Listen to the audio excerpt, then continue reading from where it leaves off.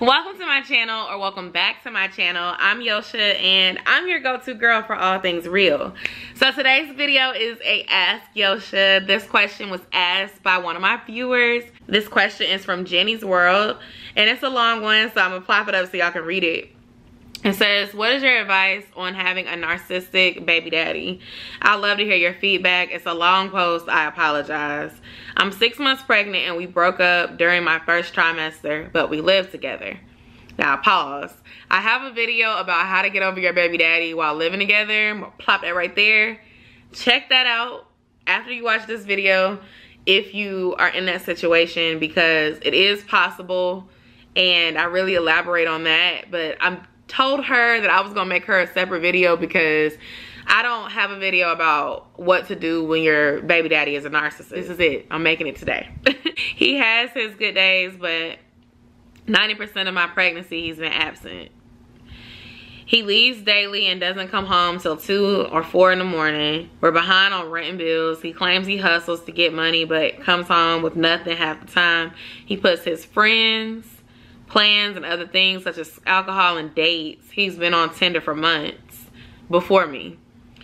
He knows I've been struggling with my depression, anxiety, and refuses to be there for me, no matter how many times I begged and cried for him to come home because my anxiety would get extremely bad.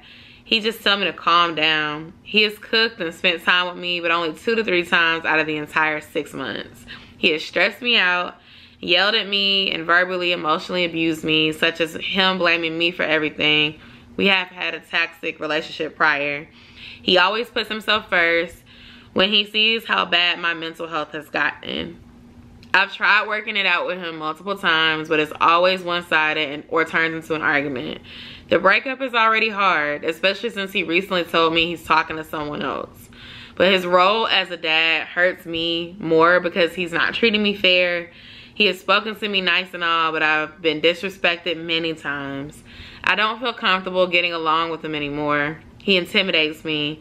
To make things worse, he portrays this fake image on his friends and family that he's a good dad and takes credit. So people aren't really aware of how he is or what he's doing, especially since he's always gone.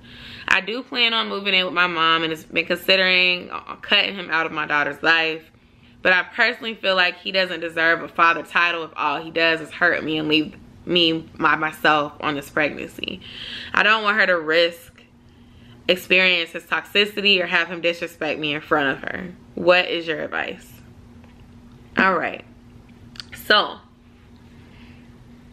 first things first, I would definitely move in with your mom as soon as possible. I responded to her comment with a lengthy one as well, but I wanted to make a dedicated video because I get questions like this all the time. If your mom is willing to take you in, move in with your mom. If she can be your birth partner, let her be your birth partner if he doesn't want to be there. And if you don't have those restrictions due to the pandemic that only allow like one person, I would definitely let your mom be there. I went through the majority of my pregnancy with Josiah by myself. Me and my baby daddy were together for about 4 months before he got locked up and had to miss the rest of the pregnancy, including the birth, and probably like the first few months of my son's life. He didn't get to see Josiah for the first time until he was about 4 months old, because he ended up getting out March of the following year, and he went in February of the year that I was pregnant. So I say all that to say I definitely understand what it feels like to be alone during your pregnancy. In fact, my baby daddy and I actually broke up when I was like 3 months pregnant. I had just found out the gender of the baby. I had announced it, made a huge like Instagram post, Facebook post, and a week later I found out that this Negro was cheating on me with some girl on Instagram, and she got receipts from Instagram in my DMs. And it was the most embarrassing and hurtful thing, but I told him I was done, because I'm like, how you gonna cheat on somebody and they pregnant with your damn baby? You inconsiderate narcissist of a person. So I definitely can resonate with being with somebody that's a narcissist. The thing about narcissist people is that they do not have accountability. It's always somebody else's fault. They're always the victim. They have to make somebody else feel like it's their fault so so that they can take away accountability of themselves for the crap that they are doing that is wrong, that they know is wrong deep down. Honestly, I would tell you to just focus on yourself and having a healthy baby, because he's probably caused you to stress yourself out more than you've needed to this whole pregnancy. I think that although you love him, if he and you are broken up, y'all are not together. So you need to be planning out your life from a co-parenting perspective. Stop having sex with him if y'all are still having sex. Because I know you could be broken up and still be having sex. So I'm going to make sure I say that part. Block him on social media. You really don't need to be in his business. The fact that you know that he's dating people on Tinder, I mean, maybe he told you that, which means he's way too damn comfortable, because I'm carrying your baby and you coming up here showing me some girl you talking to on Tinder while you're not doing your part. Honestly, you don't need to still be there in his home, because he does not respect you and he does not care about you. As far as him portraying what he is online, people will be able to see through that very soon. Because if you have the baby and you're gone and he's never with the baby, he's not going to look like a good dad.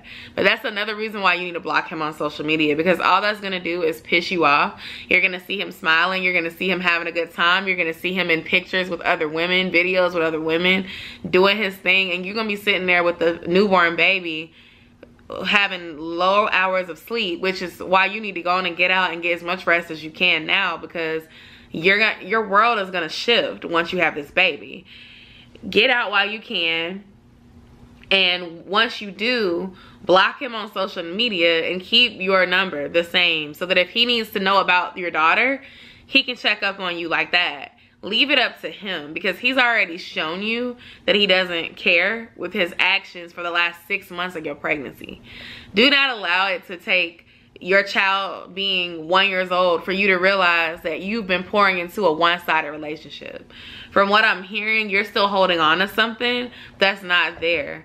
If he's shown you that he doesn't want to be serious, and he's telling you that he's basically just co-parenting with you, letting you stay there because you're pregnant and cares about the baby, then that's great. Thank you for caring about me and letting me stay here.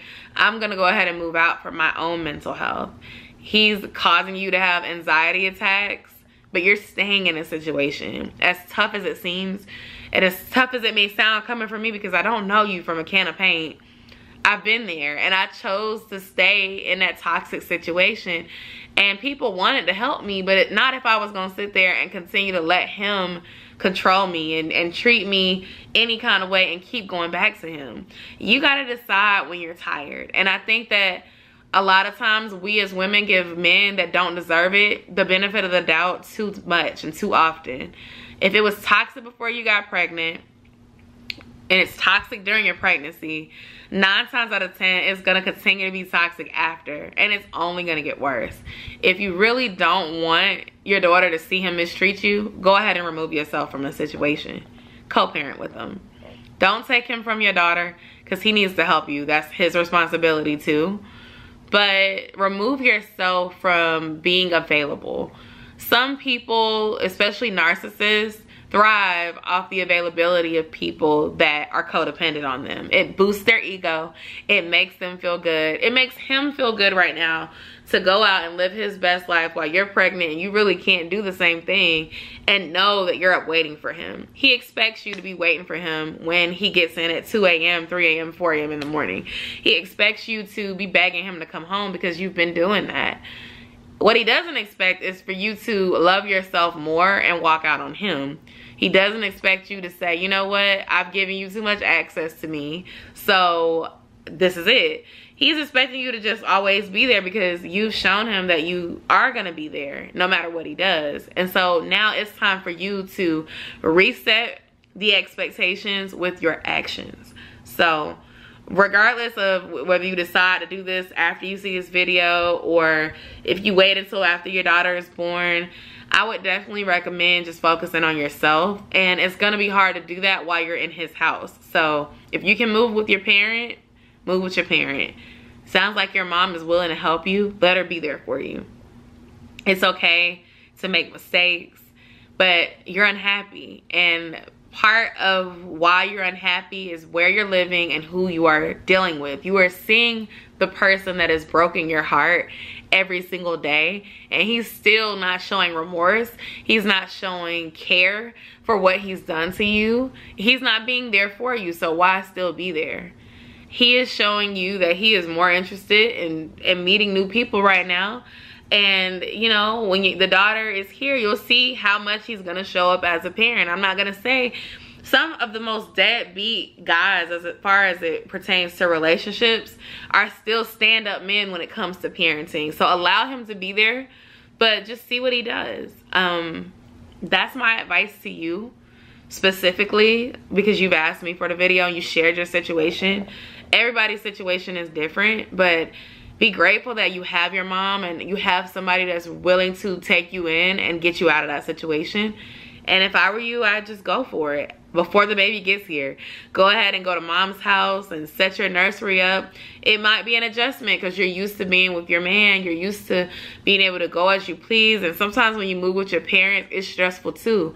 But think of it this way. If you move back with your mom, maybe get you a work from home, virtual job, making some money, saving some money, getting the things that your daughter needs before she gets here. And really just focus on you, because you deserve that. It sounds like you've been really engulfed in this relationship and focused on him and not what's best for you. And the thing is, he's not gonna do it. So you have to. You have to set the boundaries. You have to set the tone for how you want to be treated. And once you do it with this one, I promise you'll never find yourself in this situation again, because you'll have learned from this particular situation. So I hope that advice helps you. I wish you the best of luck in your journey to motherhood. You are still worthy of love and appreciation, and this is not the end for you, okay? This is not the end for love for you. This is not the end of opportunities for you. You still have the whole world ahead of you. You just are a mother now, and you're gonna have to make decisions like a mom, and that's okay. Sending you much love. Thank you for watching my videos. I hope this helped, and I'll see you in my next video, y'all. If you have any advice for her, drop it down below. If you're in this situation, share your situation down below if you like. Keep the conversation going. Remember, I do have a whole playlist, Get Over Your Baby Daddy Sis, advice from Yosha. So check that playlist out if you're in that situation. Don't be embarrassed. There's plenty of women who have benefited from watching these videos. I was in this situation myself. That's why I'm able to hear you and understand you, because I've been in your shoes, and it's okay. It does get better, but it starts with you loving yourself first. It starts with you setting the tone for what you're gonna accept, and from there you will level up. It's a no-brainer. You can either stay where you are and be unhappy and be miserable, or you can get uncomfortable a little bit and experience being single and not connected to your ex and move forward. Those are your options, and you have the choice. It's up to you. Anyway, much love. Thank y'all for watching. I'll see you guys in my next video. Bye. Don't forget to subscribe.